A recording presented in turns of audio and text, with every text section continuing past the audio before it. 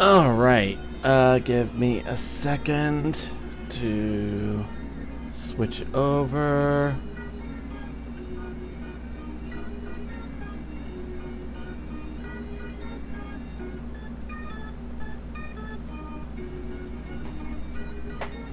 And boop. Alright. There we go. So, oh, almost forgot. There we go. Okay, so I gotta deal with an alter ego, and it looks like, Castor? Alright, the Chocolate Empire, Edinburgh.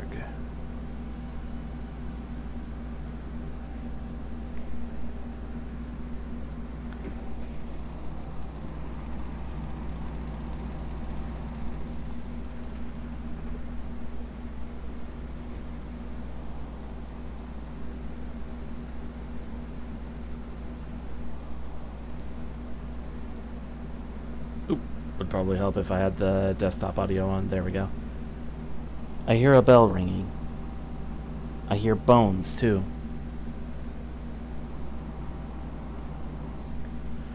The harbor shall return to empty shore, but the calamity shall vanish into the distant sky. It's a signifier of the fairy's apology, the sound of a soul accepting its sins. The round fortress shall burn, and the bell of water shall appear, once all of them have rung. Confessed sinners shall make the acquaintance of the guillotine. And as for the Fairy of Paradise, having fulfilled her role, the child of prophecy shall say farewell to her home.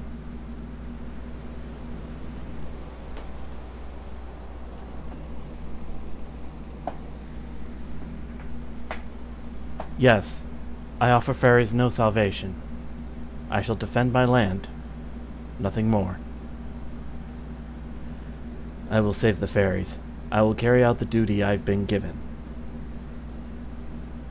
With all the magical energy I have stored in this throne, I have nothing to fear from the great calamity. Furthermore, only a chosen fairy can sit this throne.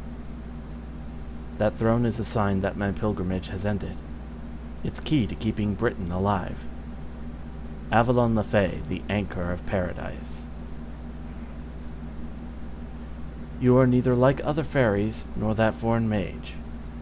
You have been chosen. You are neither a rebel nor an invader. You are the Staff of Selection's chosen wielder. You, and you alone, have the right to bring me to justice, fairies sent from paradise. Even should you fill oceans with the blood you shed in battle against me, you would be innocent of sin. I've been chosen. I'm not like the fairies of Britain, or my King of Night self from proper human history. I'm neither a rebel nor an invader. No matter how many fairies I killed because of a war I begin, I would still be free of sin. If you wish to save Britain, you must defeat me and claim the throne for yourself. Go then, fulfill that absurd prophecy if you can. You should know better than anyone that you have no choice. That's right, defeating Morgan, the fairy of paradise who forsook her duty, is my only choice if I'm going to save Britain.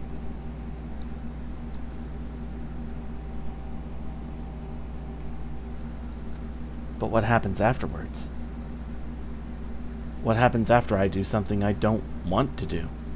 Something nobody wanted me to do? I'm a fairy of paradise too. Is there anywhere I can call home?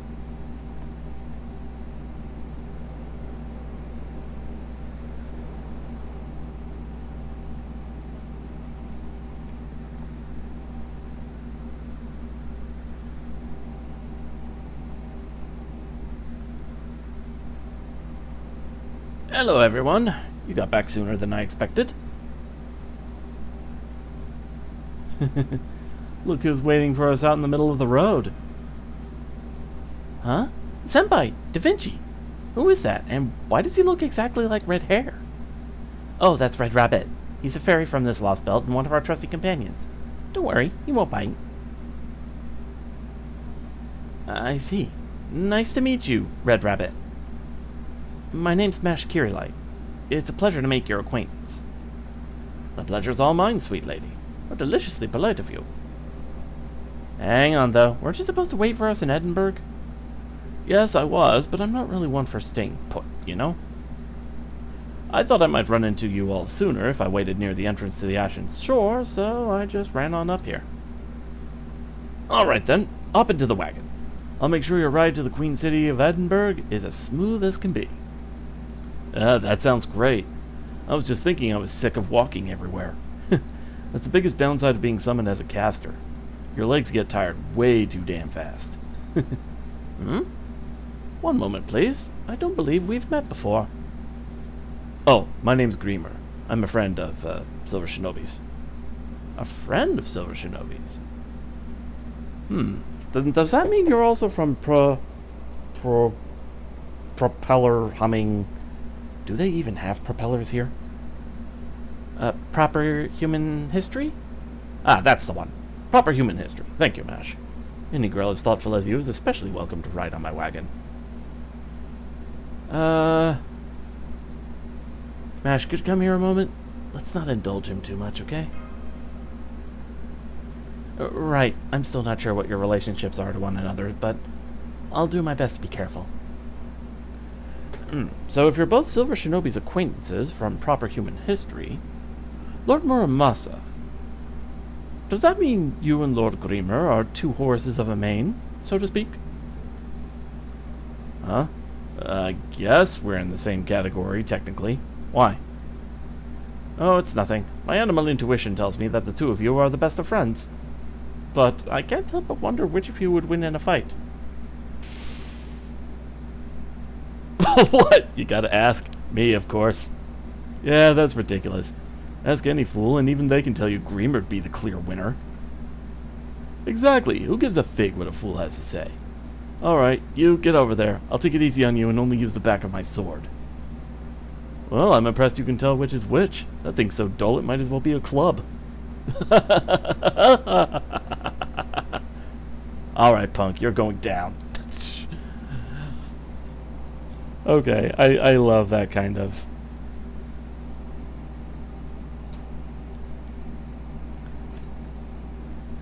Alright,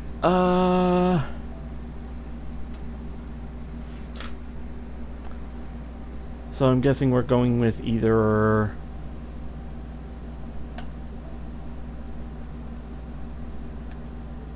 Okay. Oh, so we're fighting both of them. Okay. So, let's see. I guess I'll bring in my rider team for this one. Let's go with Teach.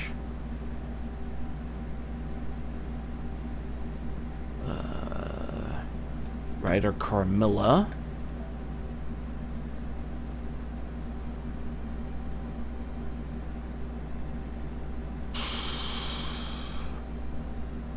I might need a night class or two to help mitigate Muramasa's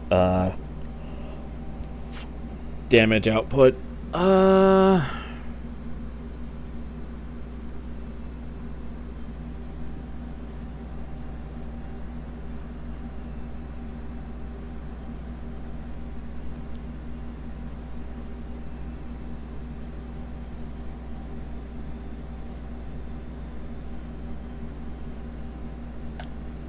Karna.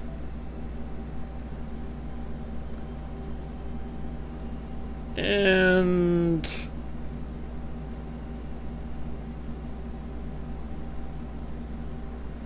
Tesla.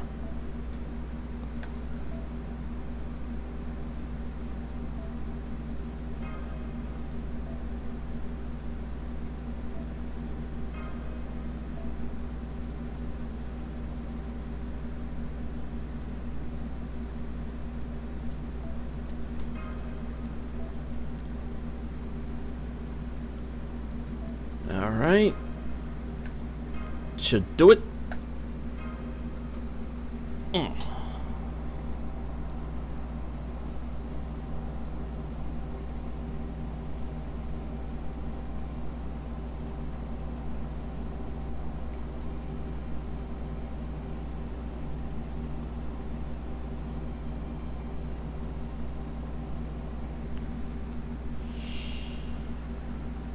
Alright, let's see.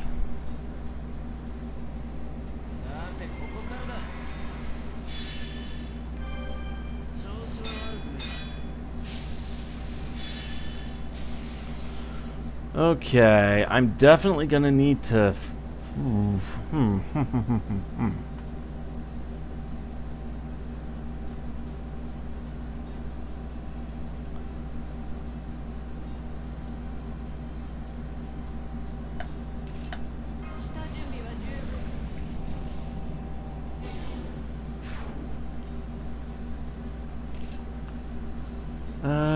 Right, let's see.